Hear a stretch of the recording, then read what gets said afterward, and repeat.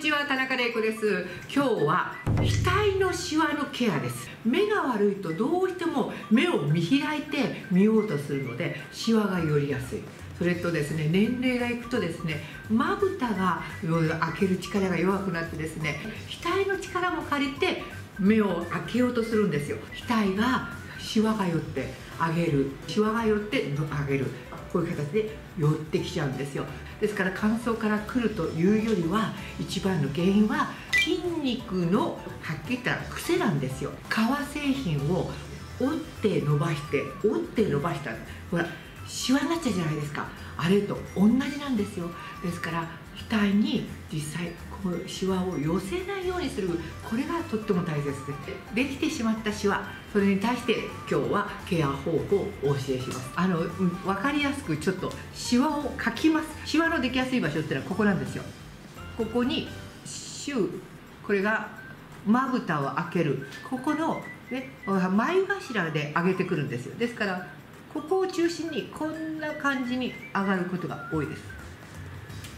この辺の眉の上、少し山風にシワができるんですよ。こんな感じです。まずできるのがこういうシワです。これをまず直し方、一番はやはり筋肉からくるシワはボトックス効果、シワが中に入っちゃった筋肉からくるシワにはボトックスなんですよ。これがね、できた。これをですね、このクリームのつけ方、シワの中に入れ込む形なんですよ。いいですか？シワの中にできればシワがくぼんでる中に入れてくる。これなんて押し込むように入れるんですよ。押し込むように押し込むように押し込む押し込む押し込む。でこれやってシワの中に押してぐっと中に入れる。こういう形です。ここからです。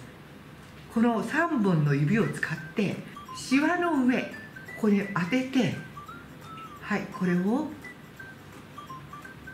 少し上下に動かすようにするんですよ。上下です。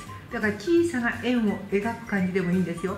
でも、ね、横にやるんではない。絶対横は違います。で上下なんですよ。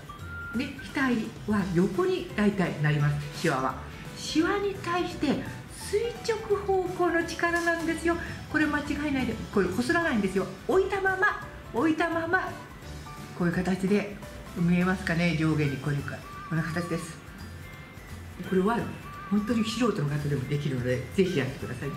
というとですね、本当にこれが進行したりするとシワがこれ今みたいに片方だけじゃなくてシワがこんな形でね、1本これつながってきちゃうんですよ。特に目が悪くなったりすると余計にここです。一番できやすいのがこの額の上の方、ここから始まります。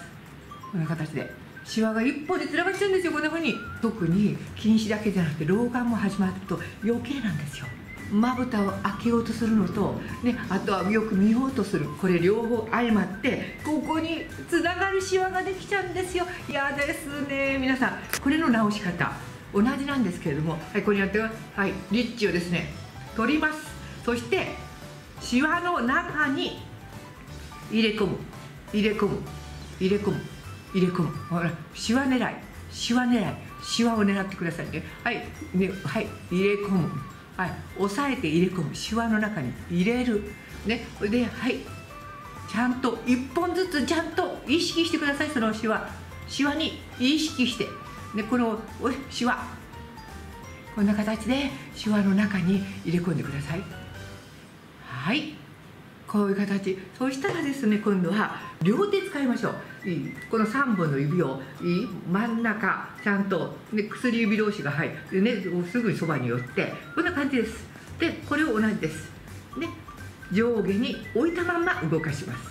こういう感じですよ。上下に置いたまま動かすんですよ。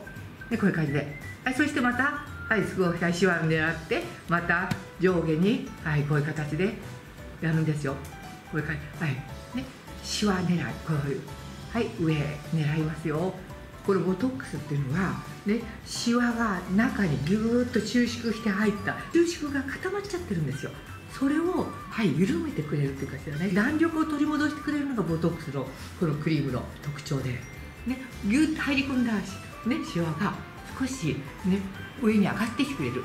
ですからそれを本当に思いっきりね働いてもらうためにも置いて、はいね、こういう形で、はい、筋肉まで働きかける。いいですか。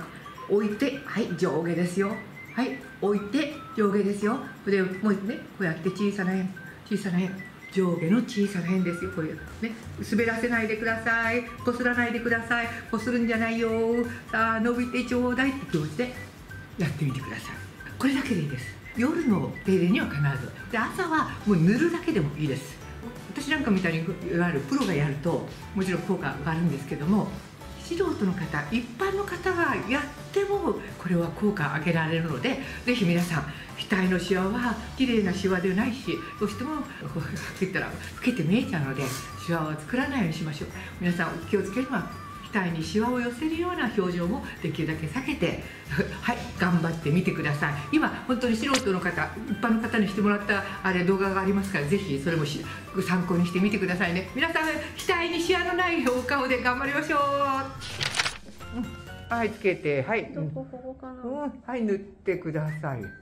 シワにそう押し込むように塗って、そう押し込む押し込む、自分で押し込む、しっかり押し込んでください。そうシワのところにそうはいはい